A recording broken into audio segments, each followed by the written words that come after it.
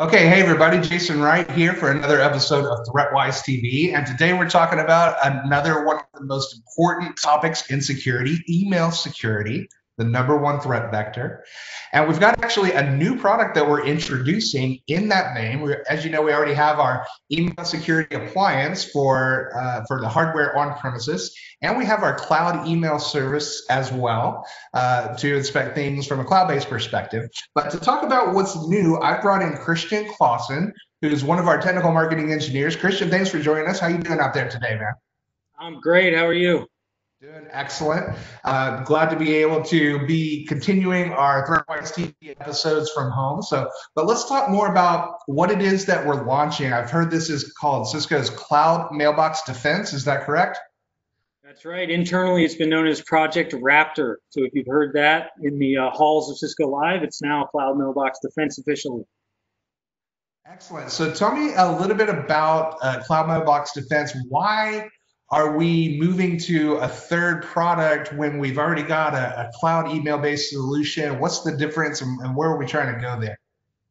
Great question. So we are not replacing any products with Cloud Mailbox Defense, as you said. We're really going after a kind of new market segment.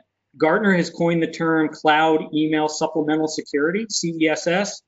And there's a lot of customers who moved to cloud email. They migrated from on-premise and they threw away their gateway, or they thought they could just run with the native security controls that were in the cloud. And then they came running back because it really wasn't enough to protect their mailboxes. Just having Exchange Online protection didn't do it for them.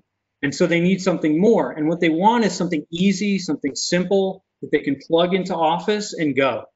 These are customers that are in the SMB space up to maybe mid-level commercial. They're kind of small, and they don't have the overhead to run something like cloud email security, something that takes operational overhead.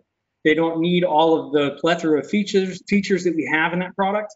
And so we want to give them an alternative that competes with Microsoft ATP1, that's very inexpensive, that's very simple to deploy, doesn't interrupt their mail flow, and gives them the security they need. So that's why we're introducing this product. Okay, interesting. So a little bit more of an easy to use product that's giving you a great additional layer of defense, but not requiring a full security specialist to be able to manage and monitor it. And not a replacement for CES or ESA, but possibly an addition. Is that correct? That's right. Yeah. So primarily we're going after customers who don't run a gateway or an appliance like CES.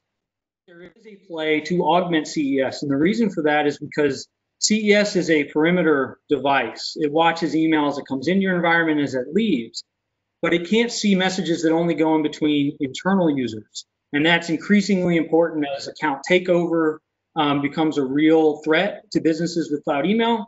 So in order to catch lateral movement, malware that's propagating internally over email, you need something like Cloud Mailbox Defense, because we sit in Microsoft's cloud, meaning we're running all our scanning engines, our connections to Talos Security Intelligence, to AMP, to ThreatGrid. All that is happening natively in Azure, and we can see every message, even messages that go in between internal users. So for customers that are already running it, they can augment it by getting that internal scanning. Yeah, and I heard a couple of important points there. Number one, working directly in the Azure cloud where O365 is being hosted.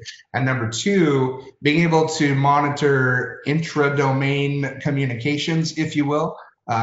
Just not just things that are going in inside and outside the organization, but if you and I were to send an email, to each other, being able to monitor that. So it sounds interesting. Let's not wait any longer. I know you've got a demo for us. Let's see what you got. I'm eager to see what this product looks like.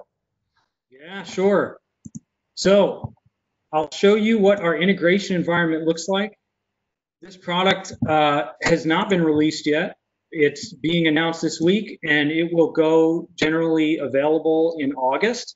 So this version is our integration version. It has our latest beta features in it, but it's not a complete version of the product. So be aware we'll have much more than this in our initial release. So as you can see, our homepage, our dashboard is incredibly clean.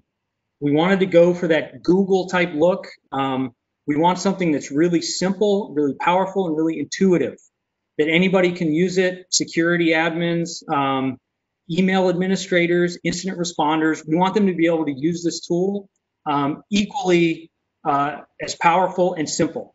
So you can see we have a couple widgets. We're going to add some more statistics and more widgets in our dashboard. This one shows the total number of scanned messages and the total convictions in the last 24 hours. Here you can search. I'm going to search for pay, and that takes us to our search and triage dashboard. We can see how fast that ran. We have hundreds of thousands of emails in this instance, and we found about 100 results just that quickly.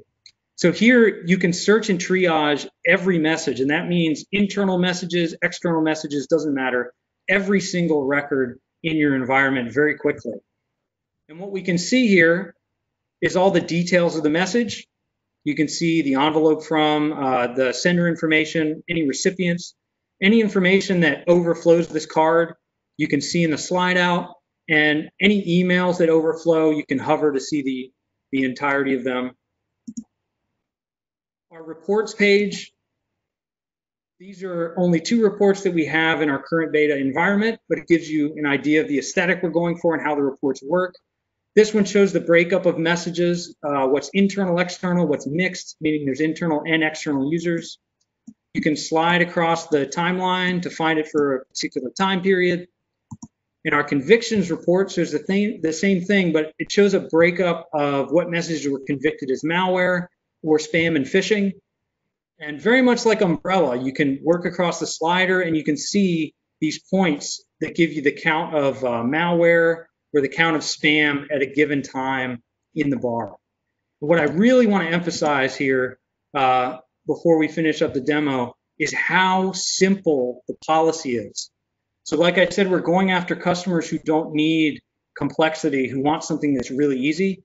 We literally have 3 policy options.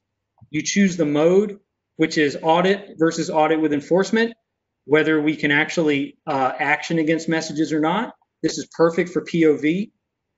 We have attachment analysis settings so that you can choose what attachments you send to threat grid, because we understand that not all customers are going to want to send their internal attachments or maybe any attachments to a cloud sandbox.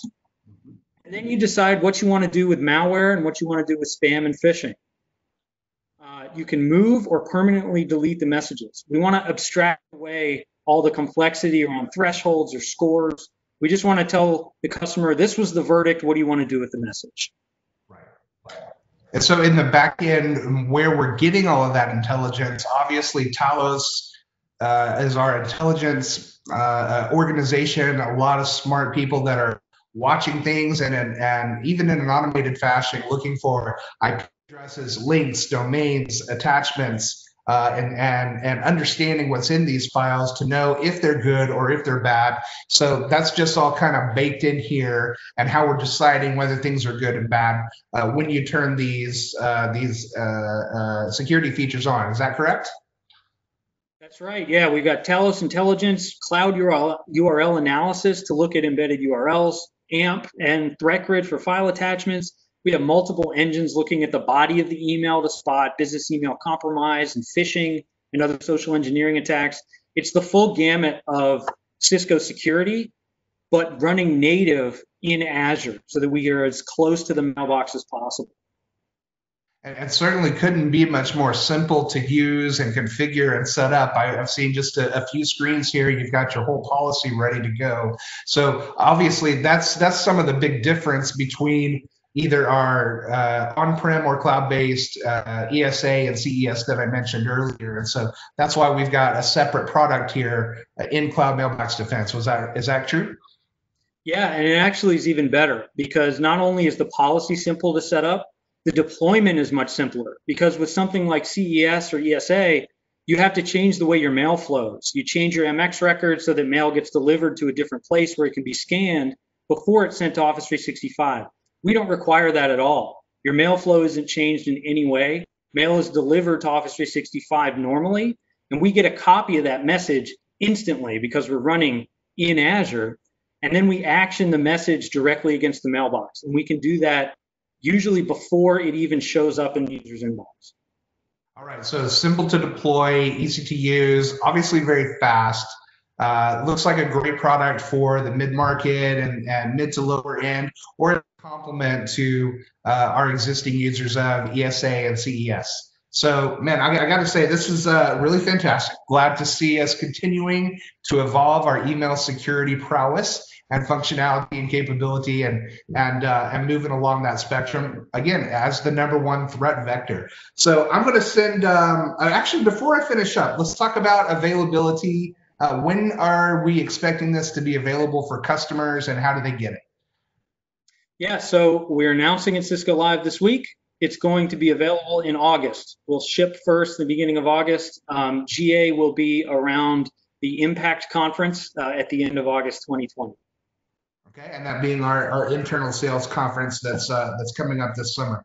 So I'm going to send people to a couple of different links as well for more information. Obviously, there's other ThreatWise TV videos at cisco.com/go/ThreatWise. You can hear about some of these other email security products, and even some thought leadership about what's going on and how they evolve. If you want to know more about this technology and our email security technologies in general, always cisco.com/go/email security is our main email security marquee page. So there'll be a lot of information there. And if you want to get on a mailing list and stay in touch with us about this, cloud.mailbox.defense@cisco.com is an email that you can write to us and get signed up, and then we'll put you on a mailing list and stay in touch with you if you want to have a little more proactive conversations about it. But otherwise, Christian, thanks so much for joining us. I appreciate you.